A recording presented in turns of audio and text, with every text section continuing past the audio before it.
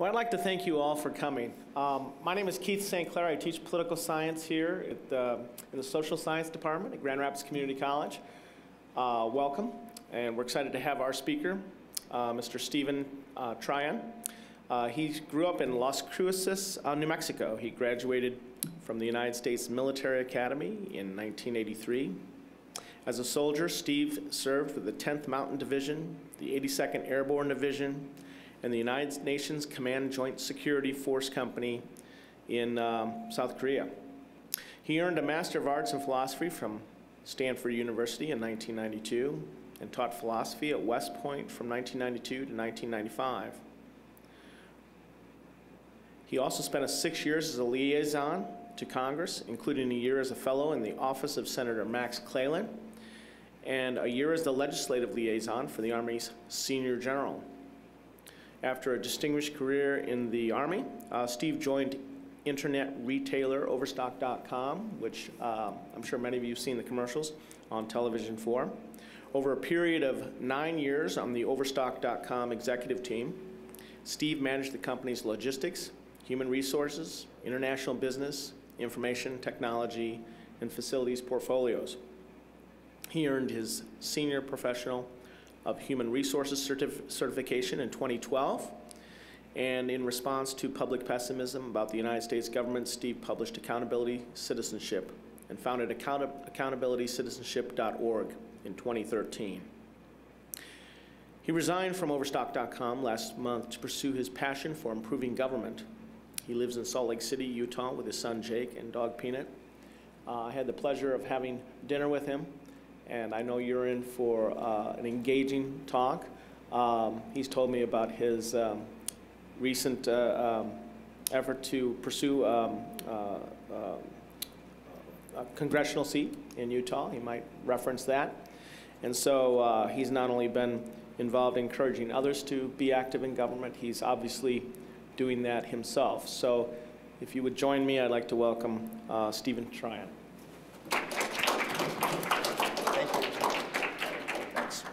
Thanks so much, and thanks for being here tonight. I know I'm keeping you away from March Madness, so I'll try to provide some level of entertainment along with that. You'll see here, though, just to start off, first of all, we're going to talk a lot about the American Dream tonight. That's not the title of my book. The title of my book is Accountability Citizenship.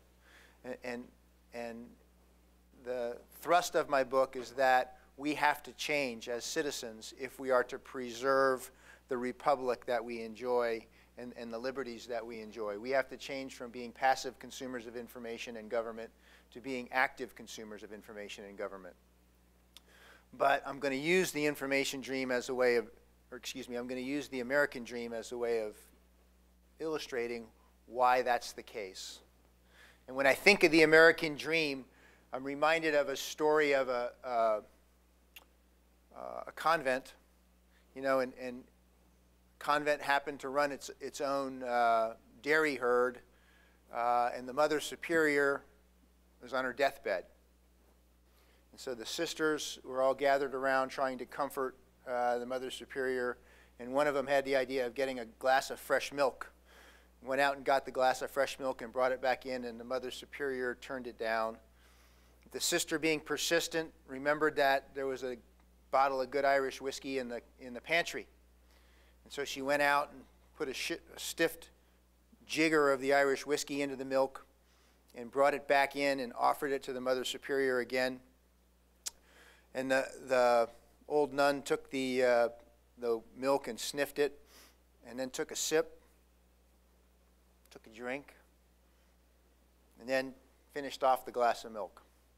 And immediately the color rushed back into her face, and the sisters, you know, were hopeful, and they sensed that something significant had happened, and this was an important moment. And they said, Mother Superior, do you have some wisdom that you can share with us now? And she looked at him and she said, don't sell that cow. And I think about that when I think of the American dream, because the American dream is the cow we don't want to sell here in America. It's the framework, if you will, for our society, for a lot of the positive behaviors that we want to encourage in our fellow citizens. And I believe it's the engine of our economy in many ways. This, I've put the Michigan state flag up there, Tubor. Do any of you know what the word Tubor means? The phrase Tubor? We will defend. And in a very real sense, what we're talking about in terms of becoming engaged and becoming active, originally that was because Michigan was the frontier. That became part of the flag. But today we defend our liberties and our rights by participating, by registering to vote, and by doing some of the things we'll be talking about as we go on. Now there's a lot of words on this slide, and really it's the bottom line up front, right? So that's the bluff slide. I put it up front, but I've already told you what this is. So I'm not going to spend a lot of time on it. The bluff is, I believe we have to change. We have to change from being passive consumers of information in government to being active consumers of information in government. Because as passive consumers in today's society, with the way the information stream is structured today, it actually undermines effective citizenship. It undermines some of the behaviors that we need to engage in to protect the American dream. So here's a quick agenda.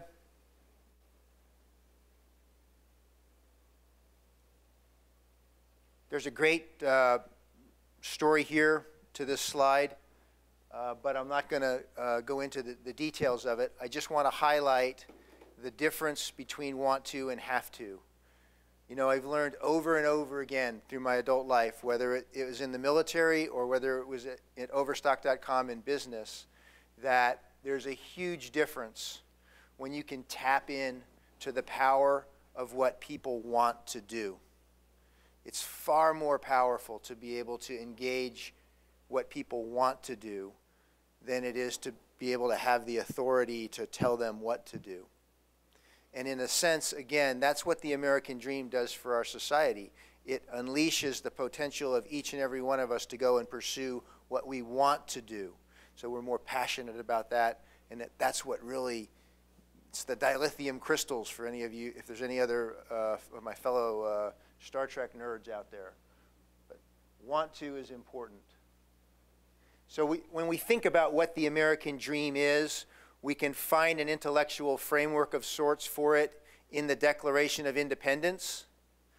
But when we think of the Declaration of Independence, it's very important that we remember that really was the product of several hundred years of evolution in structures of government and social structures. You can go all the way back to 1100 in England, and King Henry signed something called the Charter of Liberties, which was the first acknowledgement that there were some limits to what a king could do.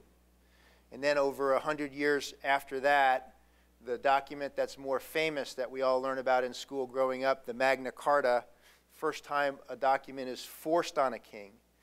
Again, constricting what the king can do, the power of the king, and uplifting the power of the law. And then over the centuries that follow, we have the evolution of a parliament system. We have the English Civil War. So by the time the colonists come to North America, just as a matter of course, they set up legislatures in the colonies to govern themselves. And so the Declaration of Independence and the words in the Declaration of Independence and that intellectual framework of the American dream, which I will say is these words that are highlighted here, that there are some unalienable rights. We'll talk about them as natural rights to life, liberty, and the pursuit of happiness. And not only are there these natural rights, but that government's purpose is to secure those rights, and not just any which way, but to secure those rights in a way that's consistent with the will of the people. So we'll use that as sort of our intellectual framework, but what I want to do really is get past that to some stories of what the American dream looks like really, in real people's lives. And I think that that's very important. There's a footnote to that intellectual framework, right? And the footnote is that when the Declaration of Independence was signed, it was great if you were a white man. Didn't apply to African American slaves, didn't apply to women, didn't apply to the Native Americans that we were pushing out off their land as we expanded our society westward. And I don't say that because I want to create some massive cathartic guilt moment about what's happened in the past. I say that because it's very important that all of us acknowledge that fundamental hypocrisy that existed in our society, not just as a gesture towards the past, but because it opens our minds to the possibility that there are things we take for granted today as the right things that are equally wrong, that we're making those mistakes still today. So it's important for us to acknowledge that we had this framework, but we weren't implementing it the way we implement it today. We've gotten better over time with it. And it also is important, I think, because when we look at other countries that maybe aren't as far along in the development and evolution of their social structures, it helps us understand, accept, and negotiate with them to find solutions to the problems that we face together, because we share the planet with 7 billion other people, and we have to work with them. This fella is a friend of mine. You can see if you do the math, 48 years ago, he posted this on February 21st of this year. So if you do the math, he was inducted in the Army, drafted into the Army in 1966. That was 3 years after Martin Luther King stood on the steps of the Lincoln Memorial and told America, told the audience, I still have a dream, deeply rooted in the American dream, that this nation will rise up and live up to its creed that all men are created equal. King referenced in that speech that same intellectual framework that we were just talking about.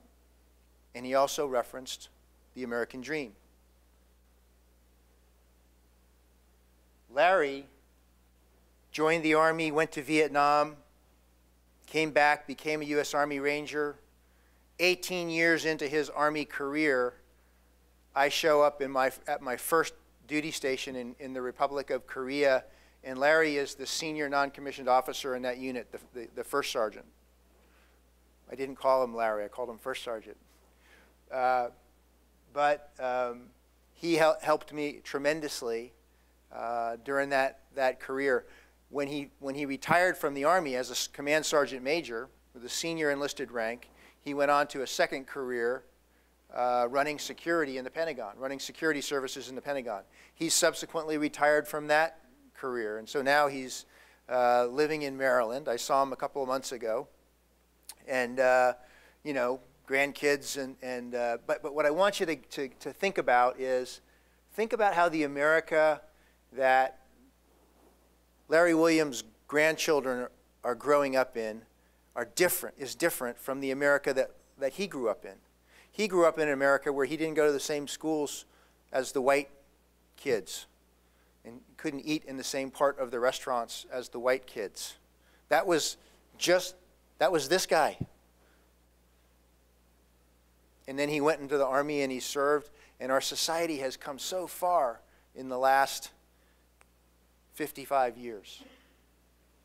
We've evolved so much. And I guess what I would close with, on this slide anyways, is I would say that I think the American dream is about hope. It's about, and hope I would say is a positive expectation of some future benefit or positive anticipation of some future good that you're going to be able to reap the benefits in the future of the positive behaviors you engage in today. You're here at Grand Rapids Community College, you're going to get a degree, and that degree is going to help you get a better paying job in the future. Because we know that college graduates on average in the United States earn something like $17,000 a year more than people who don't have college degrees, right? So that's hope. And I think the hope is a fundamental element of the American dream. And we'll come back to that as we go along. Now let's turn the clock back a little bit and think about what did the American dream look like in 1800? You know, in the early part of the 19th century as the country expanded westward. Well, Americans in those days had a choice. They could stay and engage in those positive behaviors that we were talking about in the hope that they could build a better future for themselves where they were, or there was all this land that we were buying from other Europeans who had claimed it, right? And we were occupying essentially and annexing from the Native Americans as we moved westward across the country. So you have the Northwest Territory expansion, and then you've got the Louisiana Purchase. And the thing that I think is sort of paradigmatic as an example, and it was brought out in a movie that was that came out in the early 1990s called Far and Away. Has anybody seen that movie, Far and Away? It's a terrific movie. Tom Cruise, Nicole Kidman. They Irish immigrants come into America. It's this all this American dream stuff that I'm talking about, but it's done the Hollywood way. And they get you to 1893 in Oklahoma, and they set you up for the Oklahoma Land Rush. And literally, settlers, people were allowed to come out there and line up. And at high noon on April 22nd, 1889, they sounded a gun and there was a race. And people could move out and stake a claim to land. And if they stayed and worked that land and they made it successful, they would get the title to 160 acres of land. So I mean that's I think when people think about the American dream, at least in history, I know in my mind that's one of the examples that always comes up is the ability to go out and stake a claim to some land and work it with your sweat and blood and make it something of your own, and then you have that as your something that you can own and pass on to your posterity. But that's not the American dream that we have today. We're not giving away 160-acre parcels of land today. Does anybody know the story of Jean Combe, the Ukrainian immigrant here? Jean and his family, after the wall came down, the Berlin Wall came down and the Soviet Union collapsed, John and his family came from the Ukraine into the United States. And when they got to the United States, they went through some tough times. They were on food stamps. The family was on food stamps in California. Well, Jean was here with part of his family, and he was trying to communicate with his family back in Russia. And so he worked on some messaging technologies to help him do that. Turns out he turned that into a business idea. He co-founded a company called WhatsApp, and you guys know the story now, right? $19 billion that Facebook paid for WhatsApp about 2 weeks ago. So that's not bad for 20 years. You know, that's not a bad American dream story. So lightning still strikes, right? And in my book, I talk about some other examples of rags to riches stories. We can see these kind of rags to riches stories. Howard Schultz, starting off in sort of the gritty streets of New York and rising to be the CEO of Starbucks, right? So we find those kinds of stories. If you've seen the movie, the movie about the Apple, co-founder? Help me out. Who's that? Who am I thinking of? Steve Jobs. The movie Jobs that was just out here earlier this year. That's another one where he started building that business in his garage, right? So lightning strikes.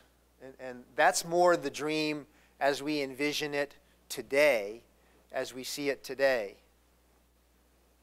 But remember what we said about hope.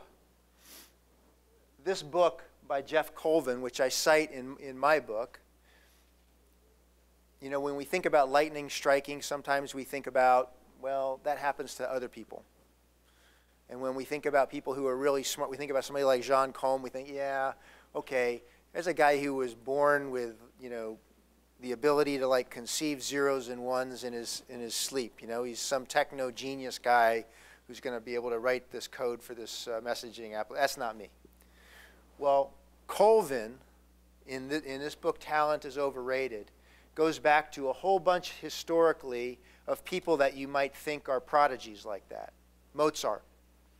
Says, we think Mozart was just born a genius because he started composing at a very young age. Well, when you really look at the history of it, turns out his father was a composer, and he started him working on music at a very young age. And he worked hours and hours and hours on music.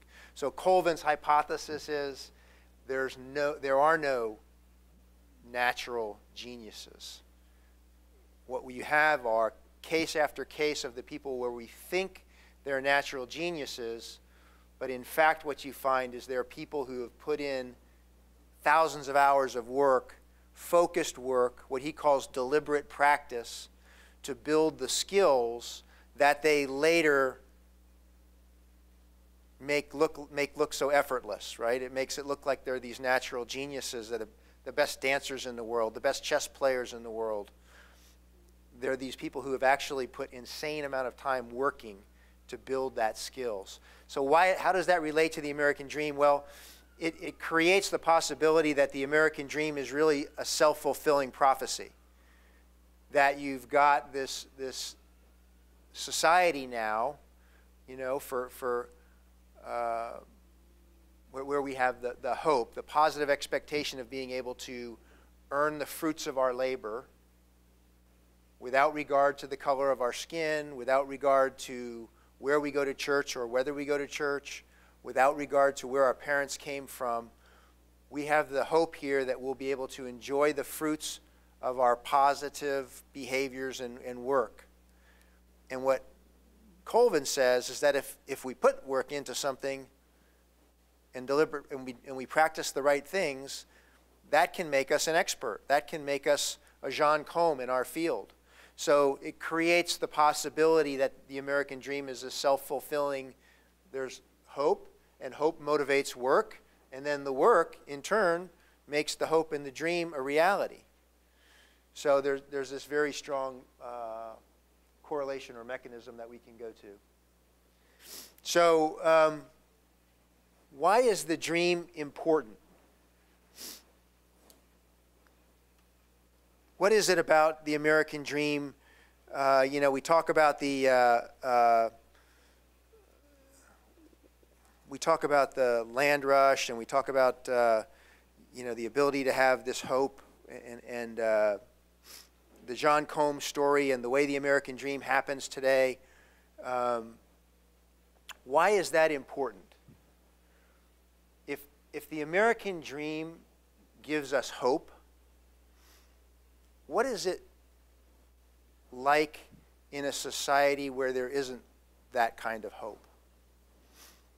If it's the ability to hope that you're going to get positive benefits from your hard work, if that makes your life meaningful, what is it like to live in a society where you don't have that hope? Is your life, maybe, does it feel meaningless if you don't have that hope? And if that's the case, what are the implications of that? Hamilton, you know, we talked about the intellectual framework of the American dream as this natural rights argument, that human beings are just naturally come with these rights to life, liberty, and the pursuit of happiness, or at least the inclination. We're fulfilled as human beings when we live in societies where it's possible for us to have life, liberty, and the pursuit of happiness. So think,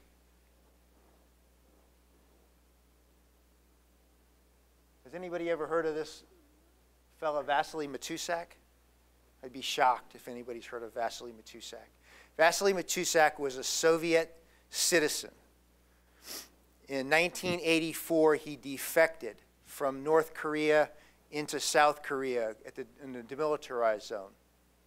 And when he defected, a big fight happened right where he ran across the line. And several North Korean soldiers were killed and wounded. An American soldier was wounded, and a South Korean soldier was killed.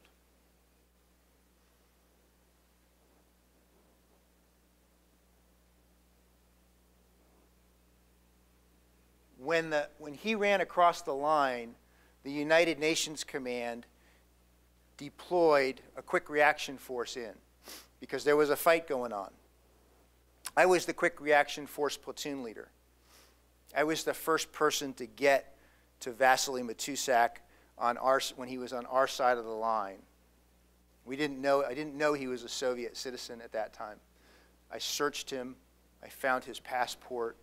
Passport had a big red hammer and sickle on it, which if you grew up in my year group, that was sort of the emblem of the Soviet Union, right? The communist other that we were opposed to there on the demilitarized zone.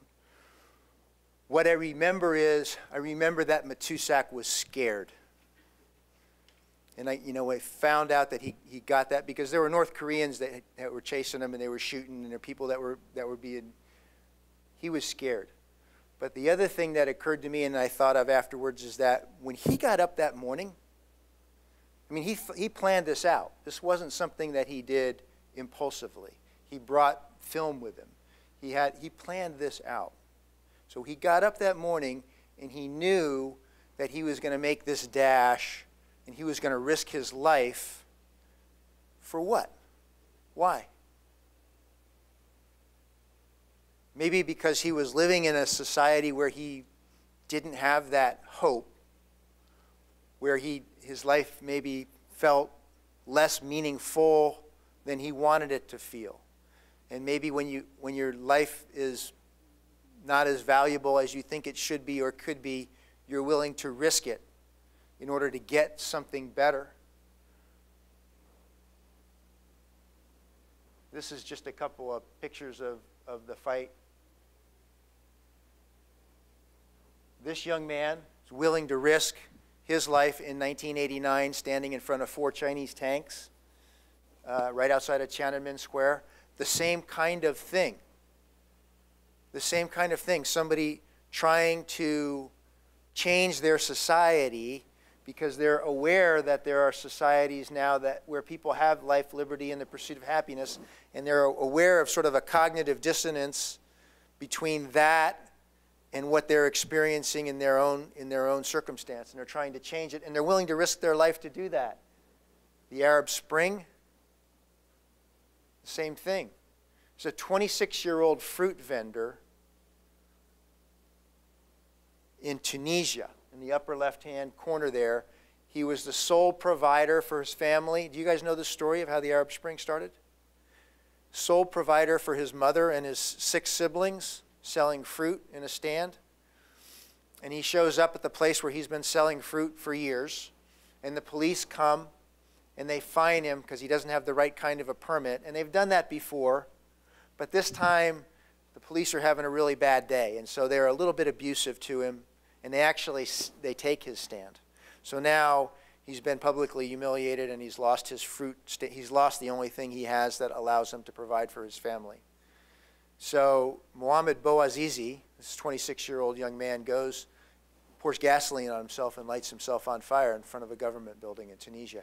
That's what sparks the riots that bring down the Tunisian government.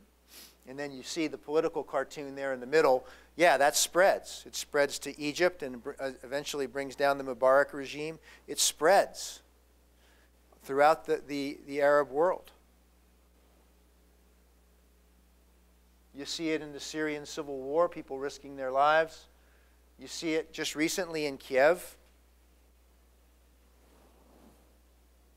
So, you know, thousands and thousands and thousands of years, we're taking baby steps. We're carving laws onto clay tablets.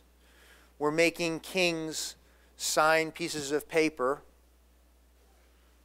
until here, and then maybe a few other places, social systems emerge that enable human potential in a new way. And then where that potential, where those social systems don't exist, but where people are able to have access to the realization that it can exist, now that's not okay. Now that they have this realization that life can be so much more meaningful, and where I am, it's not. And so they're willing to risk their lives. And what you find is the societies that don't have a recognition or an enablement of that human potential and human fulfillment become unstable. Right after the land rush that we were talking about in 1889, this fellow was born in China. And he said that political power came out of the barrel of a gun. I just realized that I have some sound effects in with these slides, so that's going to, so that might disrupt things a little bit more. But but what Mao said was political power comes from the barrel, grows from the barrel of a gun. That's not what we've been talking about. Right? How can that be? How can we reconcile that with what Jefferson wrote in the Declaration of Independence? These are two diametrically opposed things, right? We got any Hegelian geeks in here? Any philosopher kings and queens? You know, the dialectic, when you've got a thesis and an antithesis. What's the synthesis here? How can we reconcile these things? Is one of them wrong? Well, you know, I ran Overstock's international business for a while. And I did a lot of business in China. I worked with a lot of Chinese businessmen. I was actually able to talk to them about the American government, because they were sending large groups of students to the University of Utah, and I actually got to teach and talk to them about how American businesses run and how the American government interacts with American businesses. And I became really interested in trying to reconcile this view of Mao Zedong and the view of Thomas Jefferson on how can it be? What's the solution? And what I started playing with was, well, like every good synthesis, let's make it a spectrum. Let's say it's not that one of them's right and one of them's wrong. Let's say that both of them are right. And how can that be? Well, think about what Mao, born in 1893, as the Qing dynasty is sort of falling down around his ears, right? The Western powers are coming into China, and they're carving out, they're exploiting for economic advantage pieces of China. And then in 1898, the Boxer Rebellion, the Chinese push back on that, and there's all this violence. And 8 nations come in, 8 Western nations come in, and they defeat the Chinese, and they impose harsh sanctions. The Qing, that doesn't do a whole lot for the Qing dynasty, and so eventually that just collapses. And you've got, for one brief shining moment, the Chinese Republic in 1911 under Sun Yat-sen. That lasts a couple of years until a former Qing general seizes power back, and the country descends back into warlordism and violence. So my point is, Mao sees violence as the source of political power throughout his childhood into his young adulthood. He joins the Chinese Communist Party and he's fighting against the Japanese invasion. And it's not until he pushes the nationalists off the mainland to Taiwan that he's able to kind of stop fighting. He's fighting his entire adult life until 1949 when the Chinese Civil War ends.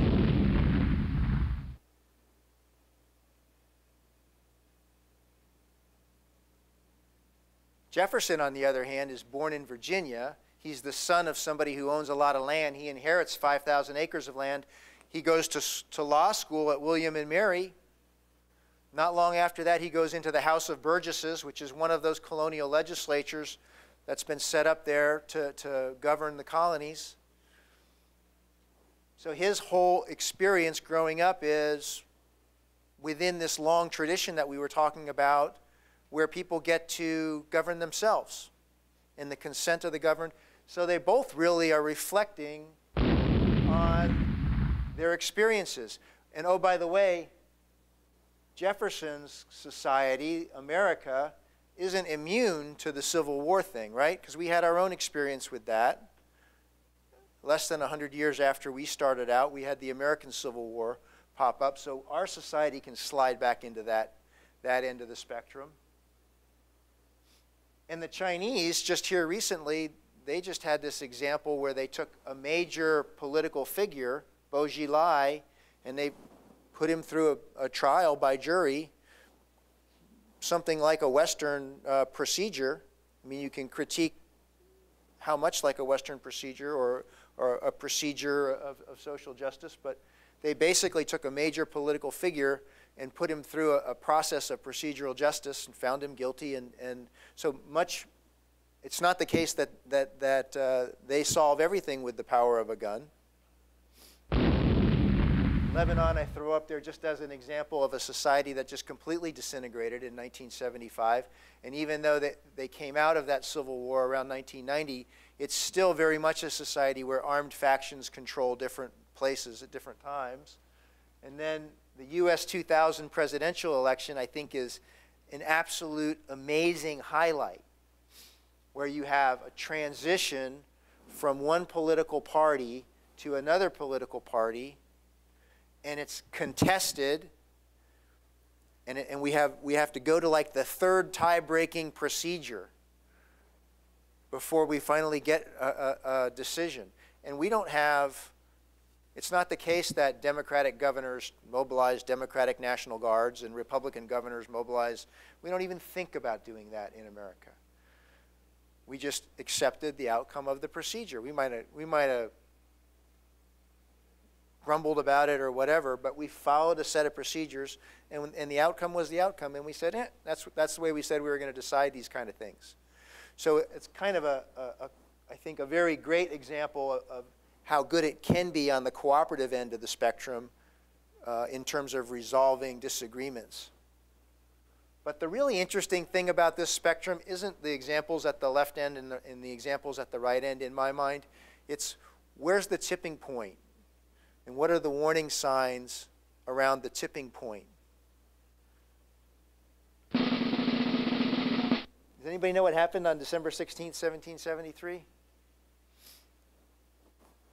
Collective civil disobedience. We're going to destroy some stuff. We're going to mess up some tea. Okay, we're going to throw it in the harbor, right? Not only that, we'll dress up like Native Americans when we do it. So we're going to have the Boston Tea Party. Okay? Well, that's, okay, we're kind of coloring outside the lines there.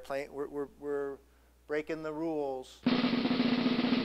But then on September 5th, we go and we bring together a whole bunch of representatives in the first Continental Congress, and we actually create a petition. We go back now to that tradition of trying to solve things through the process. We make a petition and we send it to the King of England and we say, we don't like some of the stuff you're doing. Stop it. And the king ignores us, right? Just completely blows us off. And so then you got colonial militia, British soldiers, Lexington and Concord, and we've got ourselves a Revolutionary War. So that's one example of a constellation of events around that tipping point. And that's interesting. You know, I was talking to Colonel Gillum earlier today about his experience in the Army. And he's got some experience in that regard, too. We think, well, gee, that's hundreds of years ago, the American Revolution, right? That can't happen today. But Colonel Gillum has some experience with that, where it did happen. During that time of social upheaval in the United States, when we were transforming our society in the 1960s, it did happen here. We did have riots in major American cities, and there was violence.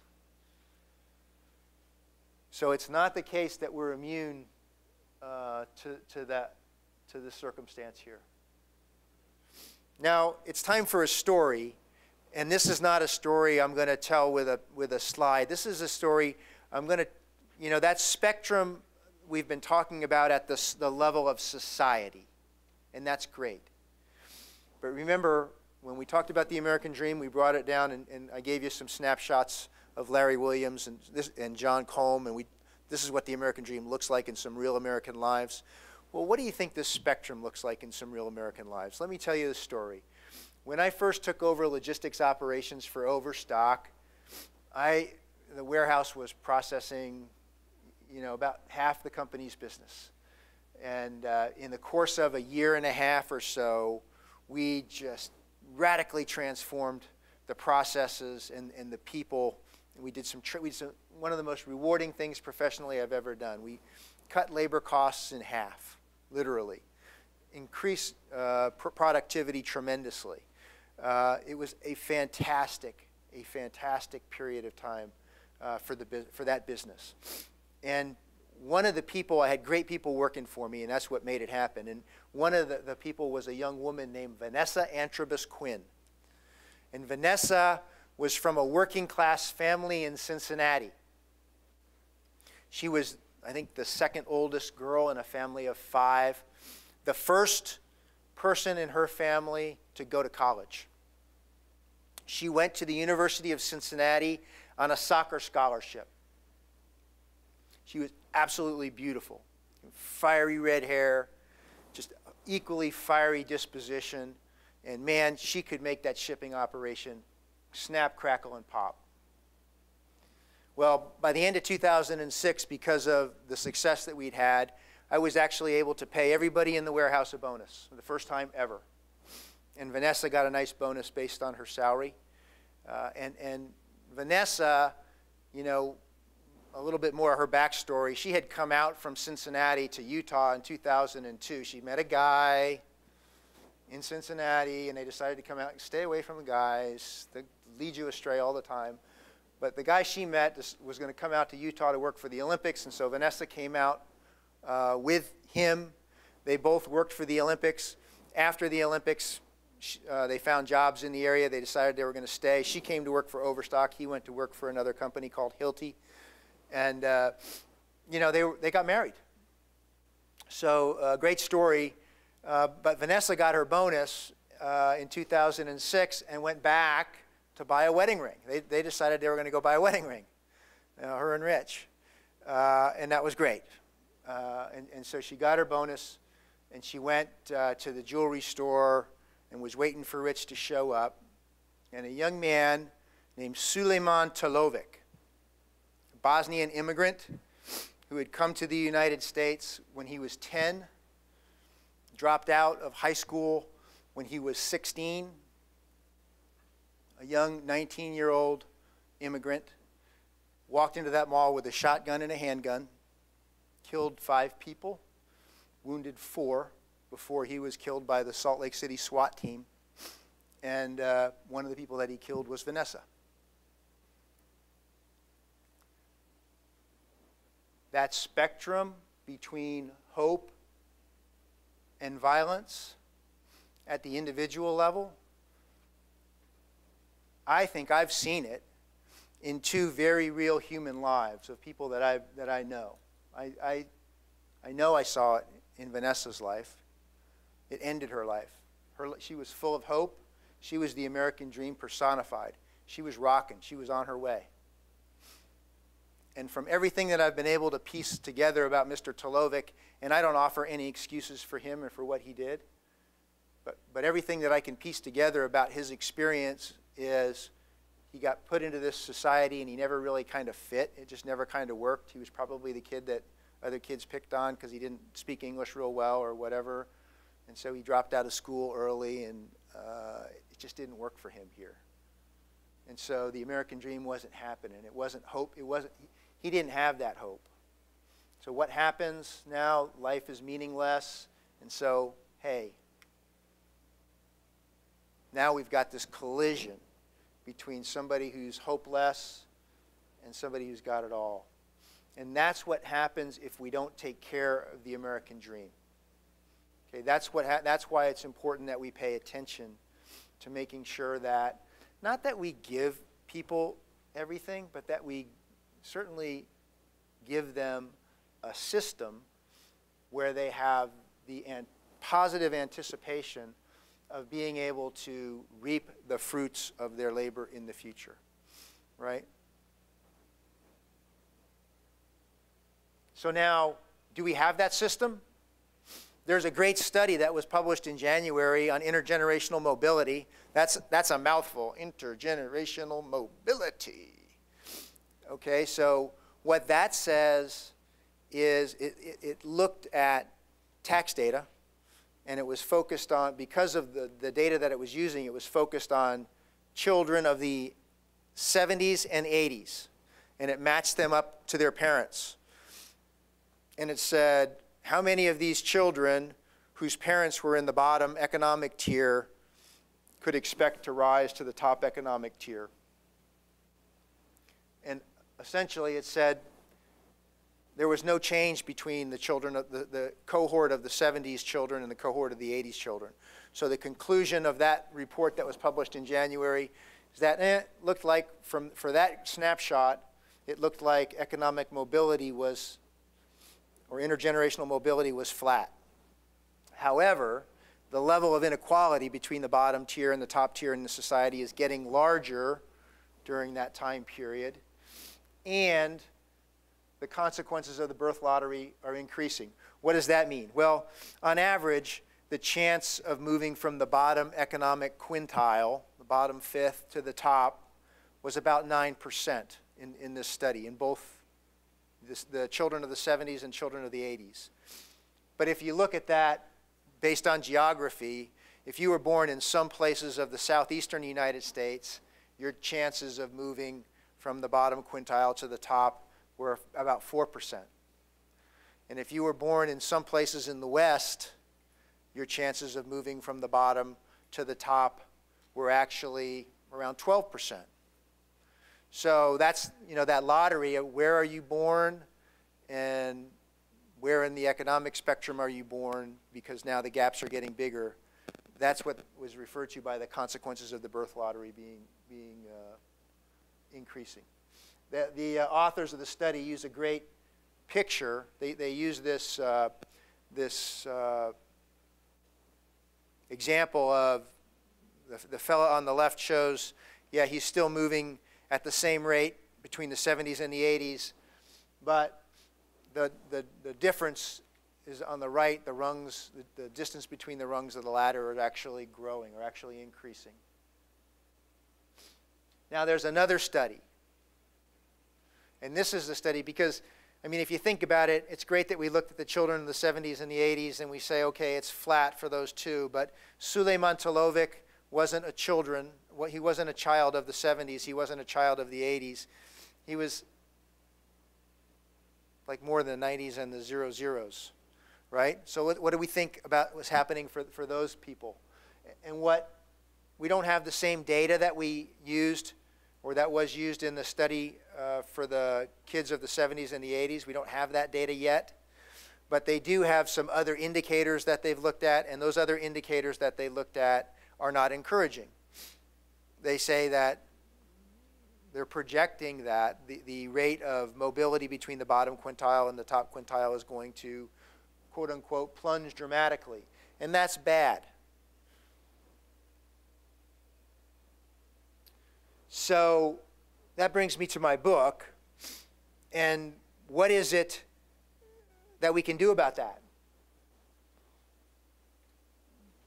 What is it that we can do to affect the level of intergenerational social mobility? Well, I would say that we have to make sure, again, I'm not up here saying that we need to take a bunch of money from any group of Americans and give it to any other group of Americans. That's not the point.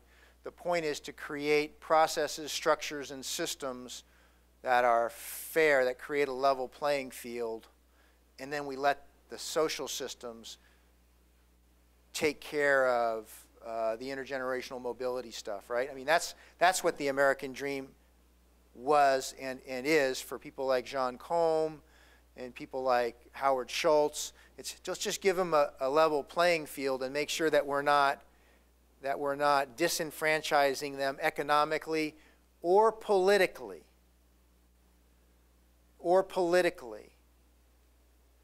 That we're giving them an equal playing field. And Americans historically have sort of been, and what I'm trying to show here with these people kind of looking in all different directions and they're all doing their own thing, is we've always been that passive consumer of information in government. And it's been kind of okay. Back in the 18th century, how did we get our news? Well, somebody rode into town and read us a newspaper that they brought with them, or we got letters, or there was a town crier that we would listen to. It was one of the reasons why people, in some of the early colonies, it was mandatory that people go to church, because that was where they would disseminate news. They would read these proclamations. Well, that's not the way we get our information today. Today we've had deregulation of cable TV, deregulation of radio. Our newspapers are now, not only paper but also on the internet. We get tweets, we got blogs, we got Instagrams. We have information coming at us on billboards.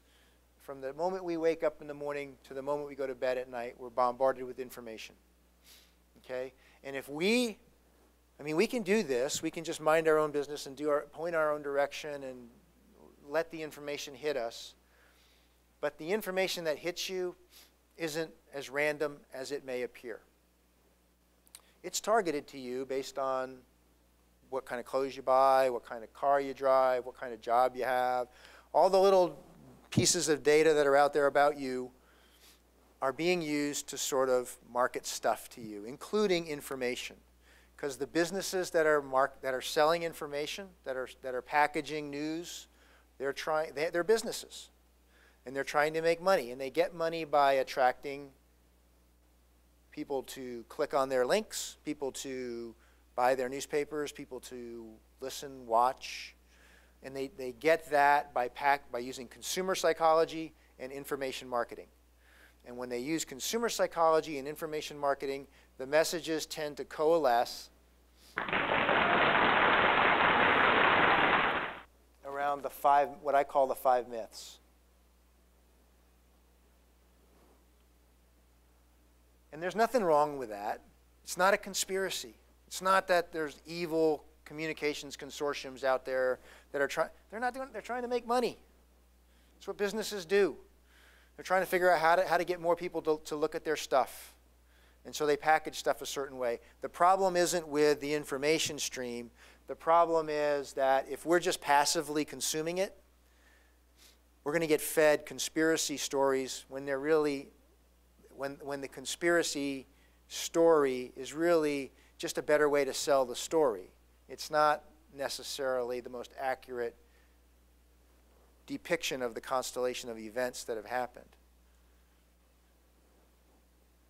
And so if we absorb those myths, if we absorb those myths passively over time, that's where I say our practices of effective citizenship are essentially being discouraged by the fact that we absorb these myths. We all just kind of throw up our hands and say, I don't even want to participate. Those darn Republicans or those darn Democrats or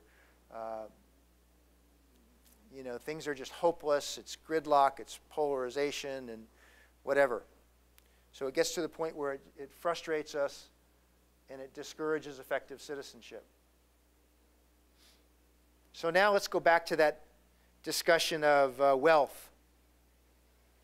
You know, we talked about intergenerational mobility between the bottom quintile and the top quintile. So I thought, well, let's draw some quintiles, right?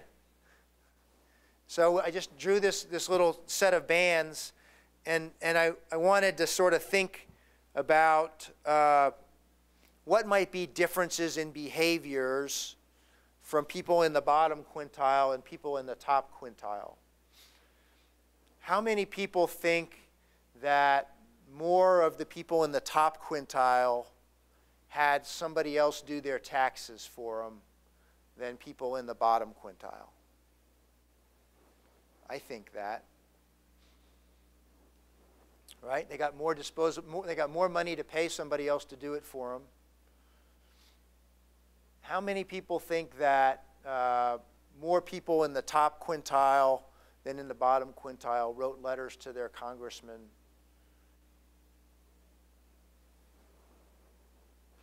I think that that's at least a possibility. I'm not so sure about that one. But I think it's at least a possibility that they have more time and they're more engaged in the political process. Now, how about this one? How many people think that the people in the top quintile, now this is a dead giveaway. If you don't answer this one, you're not paying attention. Okay? How many people think that more people in the top quintile make political contributions to their favorite candidate than people in the bottom quintile? Absolutely, right? People in the bottom quintile don't have that disposable income. People in the top quintile do, right? So there's some differences in behavior that we can think about. Well, now let's take those quintiles and I don't know that I have the colors right. Okay, I'm an independent. So I'm not sure that I've got the colors lined. I know generally we say Democrats are on the left and Republicans are on the right, but I'm not sure if I got the reds and the blues right. So that's not really important. But let's look at different kinds of political alignment along the sort of the x-axis while we're looking at the level of wealth along the y-axis. And the interesting thing here is, well, we can imagine that over on the left, we're going to have a bunch of people who are, you know, very supportive of the Affordable Care Act. And then way over on the right, we're going to have a bunch of people who are very opposed to Obamacare. And some number of those people aren't going to realize that it's the same legislation. But what's really interesting is not, for me anyways, what's really interesting is not so much where, you know, just like that spectrum that we were talking about a while ago, it's not the examples that are on the far left and the far right, but what are the points of consensus? Now, given what we said about behaviors, what do you think in the top quintile, what do you think in the middle, that all those people, whether they're reds or blues or pinks or light blues, what do you think? Do you think they're more likely to agree on a change to the tax structure that reduces the tax on stock dividends than maybe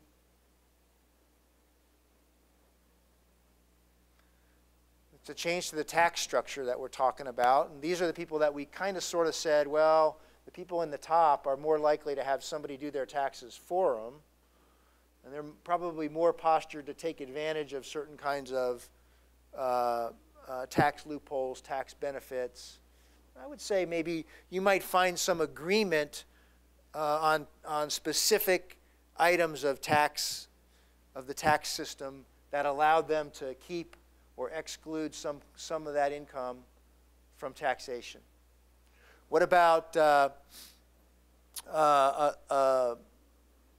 rules that would allow them to donate more of their money to the political candidate of their choice or to support the issues that they think are important? Do you think, would there be a zone of consensus there in the top more so than lower down? You might have some disagreement in the top quintile as well, but I'll bet you have more agreement in the top quintile than in the bottom quintile on something like that. So it's interesting to think about that, and it's interesting to think about that, and I'm not a government basher because I worked in government for a long time, but our government is a large organization, and large organizations have certain inertias, and our government has those inertias too. And that's not saying it's better or worse than any other system out there. It's just saying that you got to understand that in a large organization, you understand what the inertias are. And one of the inertias of government is that you've got the costs of government that are distributed among all of the people who pay taxes, right? That's represented by those people with the money bags up there. And then, as it gets processed through the mechanisms of government, those distributed costs are transformed into a lot of different things, but one of the products is a concentrated benefit. You've got some set of concentrated benefits that gets produced as a result of government action, legislation, Supreme Court decisions, you name it, right? There are concentrated benefits that are produced as a result of government action. And who do you think is more able to affect that inertia? Who do you think is more able to target where those concentrated benefits go? Just naturally. People in the top quintile or people in the bottom quintile? My argument would be that it's more likely the people in the top quintile who are able to do that. So if you just let it drift, the inertia of government is going to create something like what those studies of intergenerational mobility say is happening. The top is going to start moving further away from the bottom. And if that happens, then at some point, the American dream may be at risk. The American dream may be at risk. And if the American dream is at risk, and if there is this spectrum between hope and hopeless that I talked about, then that's a threat to our republic. And that's the argument for getting involved. Because the solution to this is not changing a system of government, it's changing the way we behave as individual citizens. It's caring enough to make sure that we're registered to vote and making sure that our neighbor knows it's not cool to not be registered to vote. It's cool to register to vote and to participate and to make sure that when there are congressional elections and congressional primaries and all the many things that we have to do as citizens, that we do our part. And so the argument in accountability citizenship basically attacks this from a few slides back where we talked about being passive consumers of information in government, and those people were all just kind of looking in their own directions. That's where the argument of my book specifically is: be appropriately positive, which means don't be passive, be active. I'm not trying to tell you what your values should be. I'm just telling you, you got values, write them down, figure out what they are, and go get information about those values. The things that are most important to you, that you think are the most important for our society. And don't just get the information that makes you feel good. Because remember what I said, if you're passive, the information that comes to you is probably going to make you feel good. If you're a Fox News person, you're probably going to start getting a lot of Fox News kind of stuff coming at you because it's being targeted. Not because it's a conspiracy, just because that's the way the business works. That's the way they sell more. So Step outside of your comfort zone. Figure out what your values are, and then go get the information, not just the information that makes you feel good about your values, but understand the other side's view, the people who don't think the same way that you do. Challenge yourself to understand why they don't think the same way you do. It's fine if at the end of that process you say, I still think I'm right. That's okay. You're going to be far more intellectually prepared to defend your position in a rational way without resorting to, oh, well, that's just stupid. Oh, well, that's just evil. You know, if you've gone out and you've actually tried to understand, because in most cases, there's a perfectly reasonable way to get to that other position. Might not be a whole lot of stuff that you agree with, but there's a perfectly reasonable way to get there. And understanding the points of difference will help you be articulate and will help you be respectful of those human beings on the other side of the issue. So appropriately positive, appropriately informed. And then the last thing is appropriately engaged. And appropriately engaged just means talk to your members of Congress. Talk to your elected representatives. Go get face-to-face and eyeball-to-eyeball with them. Email them, text them, Twitter them, however is the best way for you to communicate with them. And it's not okay if you don't get a response back. They are public servants, your elected officials. And that means when you provide them input, you should expect a response. And it's not okay for them to say, oh, I'm too busy. They're not royalty. They're not King George. We had that part of the spectrum we put behind us a couple of 100 years ago, right? They have to answer to you. So make them answer to you. Hold them accountable. How many of you have jobs outside of school? And you have performance appraisals. People give you report cards on those jobs where you get checked off on, yeah, you made sure that the food was at the right temperature during your shift and all that kind of stuff, right? You get checked off on that stuff. Well, we should have the same kind of a check sheet for our elected representatives. And that's, again, I ran human resources for Overstock.com, so I ran the performance management, I built the performance management system for that company. And you can build a performance management system for your member of Congress based on your values. What's important for you that that member of Congress do? And then scorecard it and figure it out. Figure out what he's done in the last 2 years or what she's done in the last 2 years. And then hold them accountable. Communicate to them. Let them know that you either are happy or are not happy with what they've done. And then vote. And that's the kicker, is you got to make sure that you have a choice. Because in a lot of cases, if you're passive, and here we are in March, I know in Utah, the caucuses are done. Today's the day for the Republican caucus, and the caucuses for the Democrats. If you're not filed as a candidate today in Utah, for Congress anyways, you can't be a candidate for Congress. So if people have been passive to this point, there's a chance that you're going to go find out, gee, who's running? I'm not really happy with my person in Congress. Who's running against him? There's a chance you're going to find out, there's nobody running against him. I don't have a choice. My choice is either to not vote or to vote for that person that I don't really like. Well, that's not the way America is supposed to work. So we have to be involved enough to make sure not just that we're going to the polls and that we're registered, but we have to make sure that we're paying attention and that there's going to be somebody to vote for.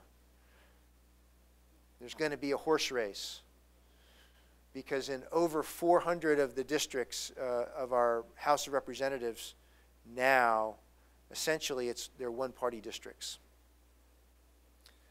Essentially one-party districts. So we need to make sure we engage people in the middle. Because that one-party district thing is kind of interesting. It's based on who's been voting. So that's the bad news, is that there's one-party districts. There's a lot of one-party districts out there. The good news is not a lot of us that have been voting. There's been a very small percentage of people voting. I'm not sure I said that exactly right. I might want to go back and edit the tape. But my point is that it's kind of good news, because if we go out and we get all of our friends and neighbors to go register and vote, then the way they've drawn the lines so that it's one-party district, that's going to kind of be irrelevant, because you're going to bring in a whole bunch of new people that are unknown factors, and it's going to be a horse race again. And so that's why at the very end, the very bottom line of my book, at the beginning of my book, and then at the end of my book, I say, vote. It's all about getting people to participate and to vote and to go out and vote. And that's how we preserve the American dream, and that's how we protect the liberties that we have and that we want our children to have in the future. That's how we make that happen. It's not something that happens in Washington. It's not something that your political science instructor is going to take care of for you. It's something that we all have to do. We all have to do our part. It won't work otherwise. So that's my message. And in Utah, the good news in my district is there's going to be a horse race, because I figured out early enough that the person that I wasn't happy with was going to run unopposed, and I got registered. So I'm going to run for Congress in my district. That's why I'm running. Okay, I'm not going to spend a ton of money. But I'm going to run, and there'll be another name on the ballot, and I can get my message out, and I can get out why I'm not happy with the person I'm running against. I can put out a value proposition for how I can differentiate myself from that person, and every one of you can do the same thing. 87% of Congress comes up for re-election every 2 years, and something like 85 to 90% of Americans say they disapprove of the job that Congress is doing. Those two things don't make sense. They point to the fact that we've got this huge engagement problem, and we need we need to fix this. All of us need to fix it. Not something your parents can fix, not something somebody else is going to fix for you. We got to do it all together. You got to do your part. And that's it. Step down off my soapbox.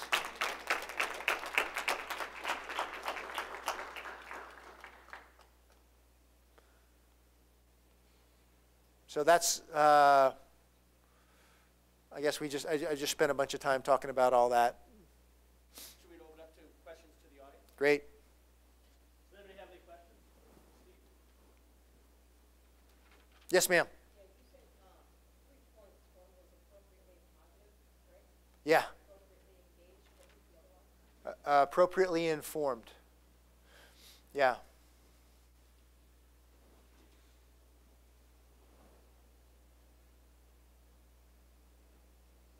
What other question? Excuse me, if you could speak into the mic for the recording. I guess it's not necessarily just a question but a comment. You talk about the top and the bottom and the disparity between the two, and you talk about entitlements. And, from my perspective, and even though I may be in the lower perspective of that, is that there's two different entitlements, service and financial. I mean, so both are receiving entitlements. I guess it's just a matter of perspective. I don't think I used the word entitlement. Can you tell me what you mean by that? I guess as far as what citizens are afforded, and you talk about the ability to make changes and who can political spending and Right. taxes and things like that. The upper crust can take advantage of financial entitlements, and unfortunate as it may be, but the lower is going to take advantage of service entitlements. Yeah, and I guess my fear is that, can you give me an example of a service entitlement? Service entitlements, you're talking things of, Medicaid, food stamps, Social Security, health care, things Right. of that nature that, everybody should be afforded. They're in our inalienable rights, I think. Right. Well, and I guess I would say Do you agree that they are rights? I don't agree that those things are rights. I do think that they are essential enablers of the American dream. I think that it's important that we create social structures that allow intergenerational mobility, that allow for the American dream to happen. Regulation of those social structures, you know, that's, you know, there's the top 5% is going to be regulating those social structures. So those entitlements and service entitlements especially are essential, you know, for people to survive, unfortunately. So, you know, when you talk about the form, you know, and the foundation of social structures, unfortunate as it may be, is that, you know, these up here are creating that structure and, you know, to their benefit. Well, and that, I guess what I would say, you're right, is to participate politically. Because if you participate politically in our system, you can elect people to government such that you can arrest the inertia of the system. I made an argument that there was an inertia in the system towards taking care of special interests at the top. Arrest the inertia. I think that maybe you can slow the inertia, but I don't think that you can arrest the inertia. I really honestly think, you know, if you look, you know, historically speaking from, you know, empires to governments over a period of time from a historical perspective, is that you can't arrest it. You can slow it down, and hopefully maybe somewhere along the line you'll have, you know, resolution in the form of revolt, hopefully. Yeah. I don't know. I think that that you can find examples of some societies where they may be doing it better than we're doing it. Your proposition is that the system is broken and needs to be changed. Is that, do I understand you correctly? And you're suggesting that there's nothing wrong with the system, that there's something wrong with the American people, that the American people aren't doing what they're supposed to in order to work within the system. Am I correct? That's right. We're not using the system that we have. And if we did use the system that we have, I think we could do much better to provide for fair social systems that would take care of people at all different economic strata. So you would disagree with her contention that there's something systematically wrong with government in the United States? You wouldn't agree with that? I don't agree. Yeah, I do not agree that there's something systematically wrong with government. Part is participation, you know, however, there are flaws and loopholes that benefit certainly the upper echelon that, you know, that those on the lower end are not able to participate in. So just in that alone says that it is flawed. Yeah, but I think all of those things can be fixed with participation. That's, I guess, my contention. I'm open to the possibility that I may be wrong. It's lofty for certain. Yeah. Quixotic is something that, but you know, I'm running for Congress, right? So we're going to try to make a difference. So what do you just got to try to make a difference where you are, right? Every day. So. Any other questions from the audience?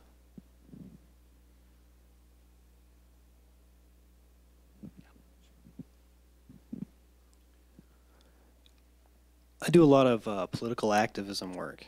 One of the things that I run into is that many people don't feel a sense of agency, that they have any real voice, that they'll go out and they might vote one way, but they're just one vote.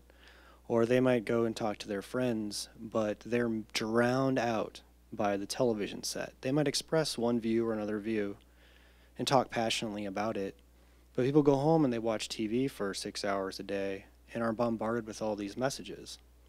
So how do you propose to, as individuals, help other people kind of drown out the noise of the TV? What kind of messages can we be telling our friends and family to help them feel like they have more agency? Well, my number one value is transparency and accountability. It's listed up there as one of those things we can do. But what I specifically believe we can do with our elected officials is make them use the internet so that it's a platform for all of us to provide our input. So right now, take my member of Congress, okay? He's essentially an information broker. I don't know how many constituents are writing him letters supporting website, congressional website reform, which is, let's just say that that's my I don't know how many other constituents are asking him for that.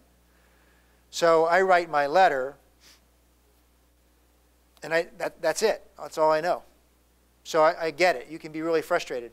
But if you insist on having them change their websites so that they provide these platforms, and the technology is there, where every constituent can log in with a voter registration number and a secure password and say, I want congressional website reform to allow for visible constituent input on major issues.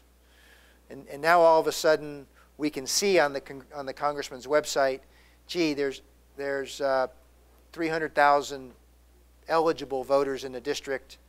70,000 people responded to this survey, and 50,000 of them said they wanted this reform.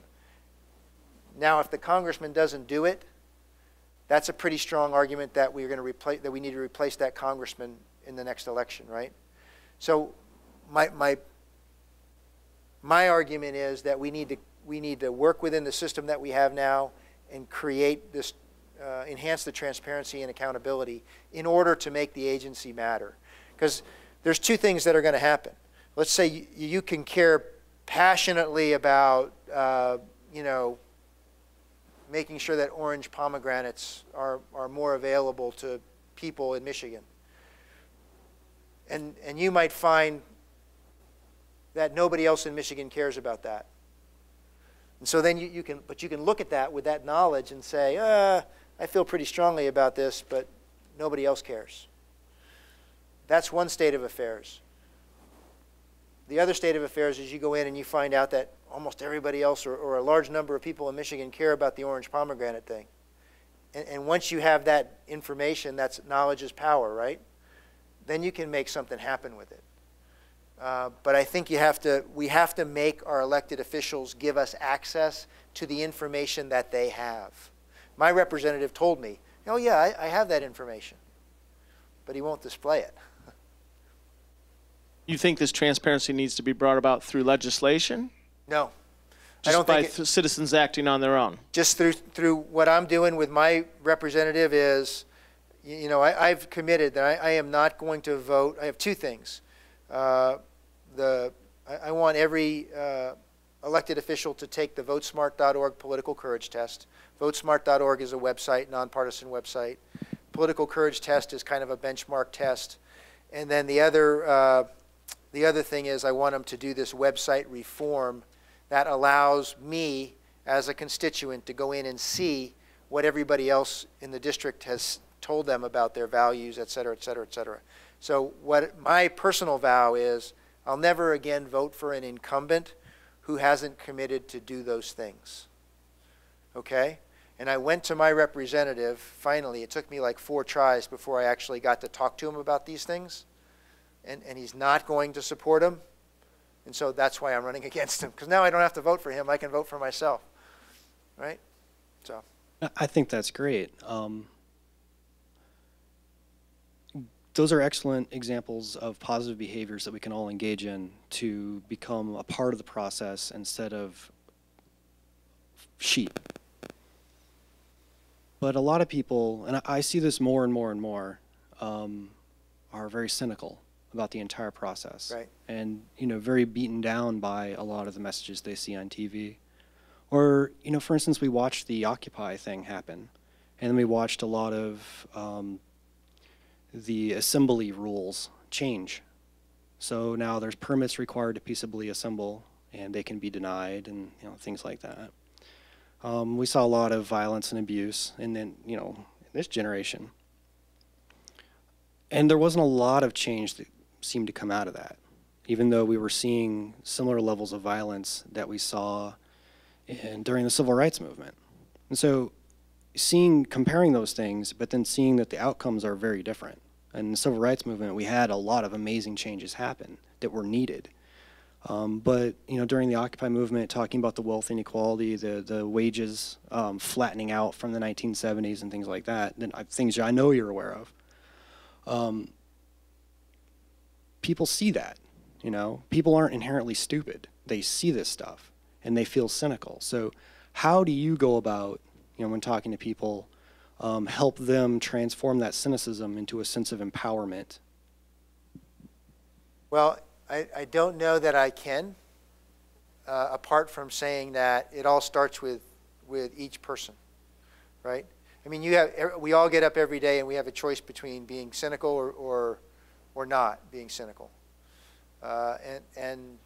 My choice is not to be, and to try to encourage those around me not to be, right? One of my friends in the Army always used to say, you can't wring your hands and roll up your sleeves at the same time. And it's a good folksy way of saying you just can't give up. You just can't give up. I mean, at some point in 1949, there were people trying to make civil rights happen, and there just wasn't enough. There wasn't enough momentum to make it work. But if they hadn't have been doing what they were doing in 1949 and 1950 and 1954, if Brown versus the Board of Education hadn't happened, then 1963 wouldn't have happened. And then 1964 wouldn't have happened, and the Civil Rights Act wouldn't have gotten passed. So all I can say is it's frustrating, but it's not, the thing that I use as my tagline on radio interviews is, it's not the republic of me. I have my ideas, and I'm going to be passionate about putting my ideas out there, but it's the republic of all of us. And until enough of us get engaged with my ideas, then my ideas aren't going to happen. So I don't know that I can solve that I can find any shortcut around getting from 1948 to 1963. We just got to do it. We got to care. So thank you for being active. Any other questions from the audience?